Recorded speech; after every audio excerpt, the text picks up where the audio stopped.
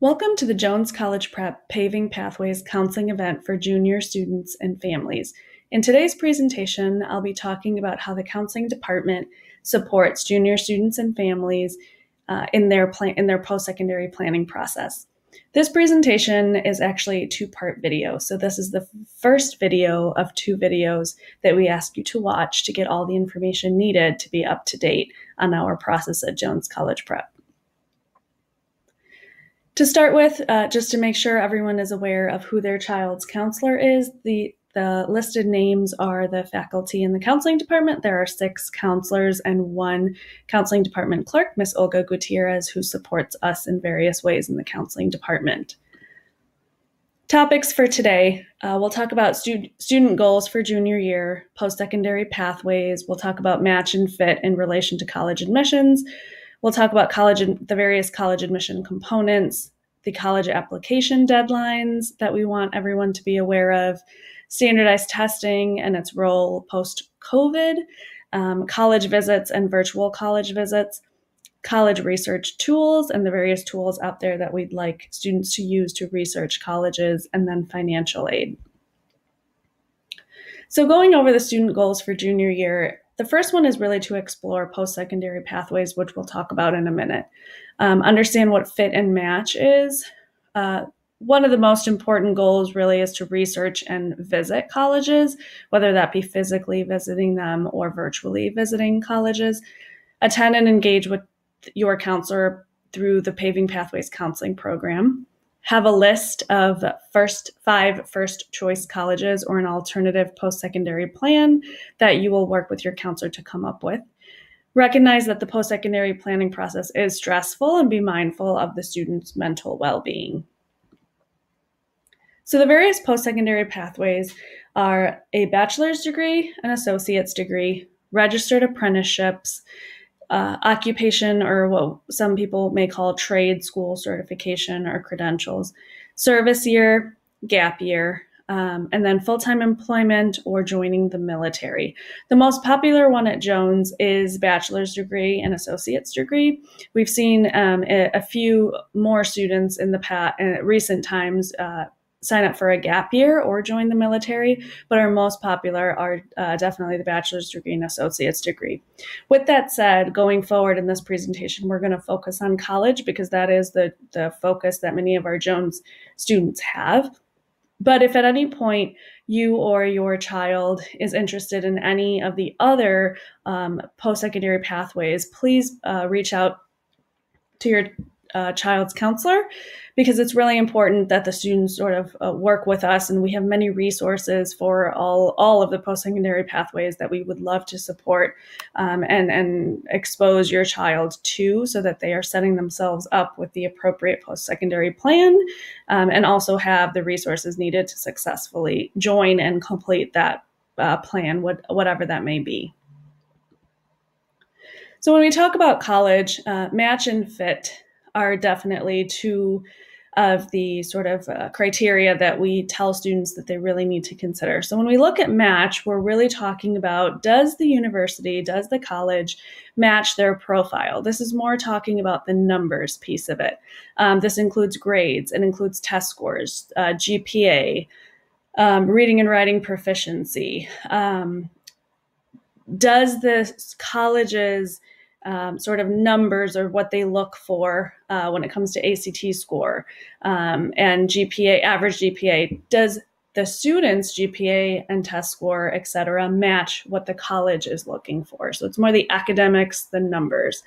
Fit is more what we call, how do you feel about the institution, right? How do you see yourself as a student fitting into that institution? So it could include cost, it could include size, location. A lot of times students will just say, when I walk on campus, I feel like I fit there, right? And so it could include all the other sort of non-academic components.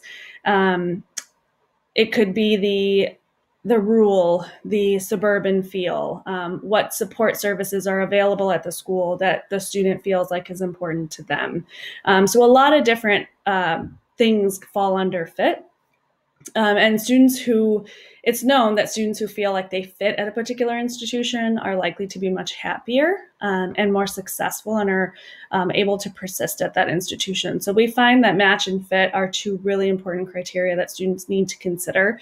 One, for match, just to make sure that the rigor and the challenge of that institution matches the student, and the student will be able to be successful at that institution, but also the fit in all the other areas, just the feel and feel like they have what they need to go to that school in relation to, social factors and location and things like that. College admission components. There's lots of different things colleges look for. Many of the colleges do a holistic review of an application or of a applicant. And so one of the important things is to fill out the application itself. So there's a couple different types of applications that colleges ask students to fill out. The most popular one is the common application, which is an application that over, I think it's a couple hundred, I'd say, I think it's now over 500 or 600 schools are now a part of the Common App. And so what that means is you fill out one common application for all the schools that you may be applying to that accept Common App. Coalition application is very similar. A much smaller number of schools accept the Coalition app, but it is the same where it's one Coalition app for multiple schools, and then an institution-specific application, which is that specific institution has their own application and want their students to fill out just that application for them. So there's various different types of applications. The personal statement, this will be something that in our English 3 courses, we have it as an assignment for students. So they do get support throughout their junior year to write a personal statement. Talking to many college reps, personal statements are the voice of the application. It's the voice of the student. It's an opportunity for the student to really show who they are. And so it's a very, very important part of the application itself. The transcript, standardized test scores, which have kind of changed now post-COVID. A lot of schools have gone what they call test optional, which means that the student doesn't have to submit the standardized test score for admission. They would be required to do some other essay or writing sample or interview, whatever the school decides would substitute that standardized test score. If the student has a standardized test score in a test optional school, they are still able to submit that test score if they feel like it'll help their application. Standardized test scores are most commonly are ACT and SAT, and I'll talk about that a little bit more in depth as we go through the presentation. Letters of rec are another thing college admissions officers will look at. It can be from teachers, a coach, a counselor are the most common. They look at extracurricular activities, community service, and enrichment programs. When they look at extracurricular activities, they look at commitment and how long a student has engaged in that extracurricular activity and what they've done really in that extracurricular activity. It's nice to have a few extracurricular activities or programs that you are committed to versus a long list of them, and to show that the student has really participated and contributed in that particular program or activity. For some art theater students, there might be a portfolio or an audition that is required, and then some schools require an interview. Most of the time it's just an optional interview, but some schools do have that optional interview as part of their application. College application deadlines, a couple deadlines that we want to sort of let you all know of now so you can plan. You still have about a year, but still time goes fast. Early action or priority applications are most likely due in November. So recently we just passed one of our most popular deadlines for applications, which is November 1st. These early action applications are usually due November 1st or November 15th. Early decision, this is a binding application deadline. These are also due around the same time, November 1st, November 15th, but they are binding in nature, which means that if you apply to a school that is early decision, If they accept you, then you as the student are committing to go to their school. A lot of times students feel like, they want to apply early decision because they're very excited about the school and they know that they can afford it and they're 100%, they've done their research, they're very excited about it. And so they really, really are passionate about going to that one institution, so they'll do early decision. Restrictive early action is an application that's mostly due in November as well, and it's early action, but you can only apply to one school early action. So when I do talk about just general early action, the first bullet point, you can apply to multiple schools early action. For early decision, you can only apply to one school early decision. For restrictive early action, you can only apply to one school early action. So restrictive early action is not a very popular application deadline, but you may see it at a school here or there. Regular decision is the other popular deadline. These applications are mostly due in January, February, or March, and you will receive a response in about March or April, depending on the school. And then for rolling admission, it's really an application deadline that occurs throughout the school year. So you can submit it in September, you can submit it in October, and so forth, and they will send you a response within about 6 weeks of you turning in the application. For early action, early decision, and restrictive early action, students will likely hear a response from the college by winter break. A few points about standardized testing. So I did talk about test optional earlier. Many colleges and universities recognize post-COVID that it's been difficult for students to take the SAT or the ACT and therefore have gone test optional. But before COVID, test optional did exist, and it was because colleges and universities felt like standardized tests may not be the best way to evaluate a student's admissibility or ability to be successful at their school. So they went to something called test optional. Again, a lot of different schools have different ways of why they are test optional and what is required for a student to submit if they do decide to go test optional. So you really would have to look at the school to see what the requirements are if they are a test optional school. There is a list of these schools that can be found at www.fairtest.org, and this has been updated with the post-COVID schools that have gone test optional as well. Some schools have gone test optional for, in relation to COVID, for, say, class of 2020, 2021, and 2022. So you really have to see if they're test optional just for, this coming fall or for the following one. Super scoring is another type of standardized testing sort of way that schools figure out what a student's score is. What this is, say, for example, a student has taken the ACT 3 times. They will take all 3 scores, and they will take the highest of English, highest of math, highest of science, highest of reading, and they'll come up with a new composite score. So essentially you're submitting all 3 tests, and they're taking the highest to get sort of the highest composite. Not all schools super score the ACT or the SAT. There are some schools that do. It is recommended that if a school does super score, that the students send multiple test scores so they can get a higher composite score in the end. SAT subject tests, they could be required, recommended, or considered at some colleges. It's important if you know what school you want to go to or where your child wants to go to, because it's important that students take those subject tests as early as possible once they finish the class.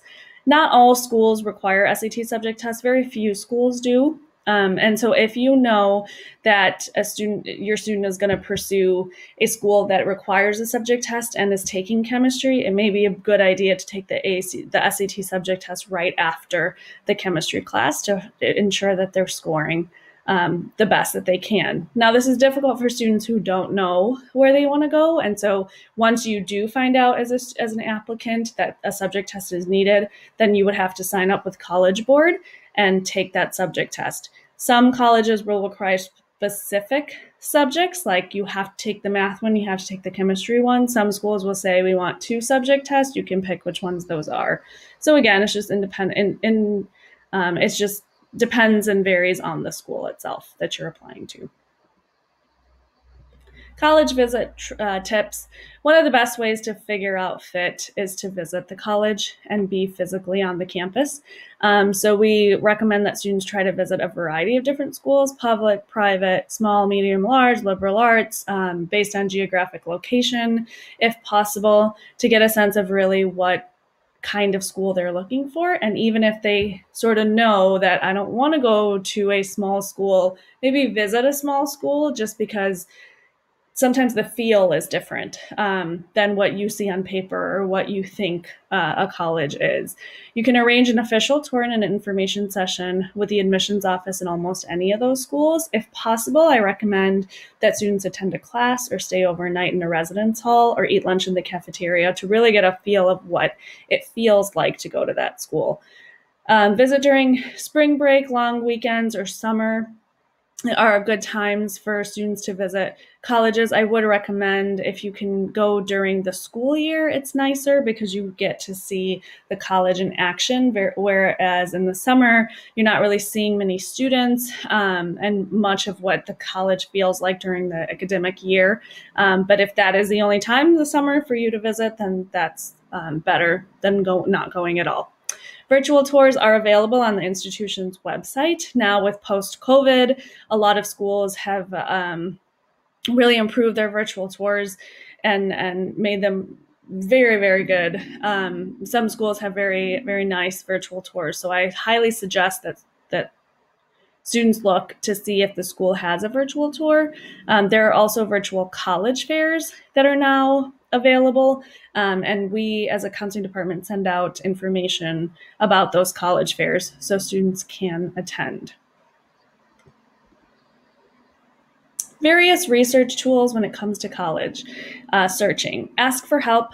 Teachers, counselors, parents, guardians, friends, family, sort of ask around, see, who went where, what their experience was like. Do your research using various web sources like Naviance, College Board, College Express, College Greenlight. Look at college websites, visit colleges, attend college fairs. And also look at many different schools. Even if a student feels like they don't want to go to a school that is in a rural setting or in a suburban setting, still visit just to make sure that that is something you want or you don't want. And then we also at Jones have college reps that come to visit our school, and our Jones students can sign up to meet with those reps. In the virtual world right now, we did have Admissions Palooza, which was twice in October, where college reps did come and students were able to sign up for college rep visits. If a student is interested in a school and wants to meet with a college rep, you can always reach out to the admissions office and they will set up a meeting with the student and the college rep. And also keep an open mind. There's, well over 4,000 schools out there. So keep an open mind when you are researching and when you're looking for colleges. Financial aid. Every year, the free application for federal student aid opens on October 1st. It is a free application. So if anyone says you need to pay for it, they are wrong. It is on the fafsa.edu website, and so we've listed the exact site there. Students need to complete this if they are looking for state or federal aid, or even institutional aid, need-based aid. A net price calculator can be found on every institution's website. It is a great way to figure out how much a student would need to pay to go to a specific school.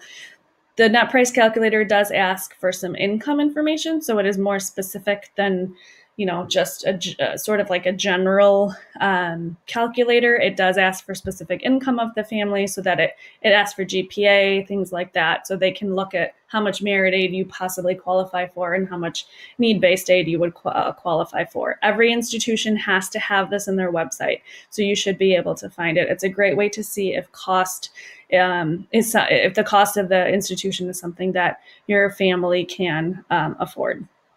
The CSS profile is on College Board. It's an additional financial aid document to the FAFSA, and it is required by very few institutions. It'll be on the admissions website if this is a requirement for students to fill out. So that concludes video 1 of our Paving Pathways counseling event for junior students and families. Please tune in to video 2 with Ms. Goins, who's going to talk about the Jones-specific counseling program and how we will support students throughout their junior year to go through this post-secondary planning process. Thank you for joining.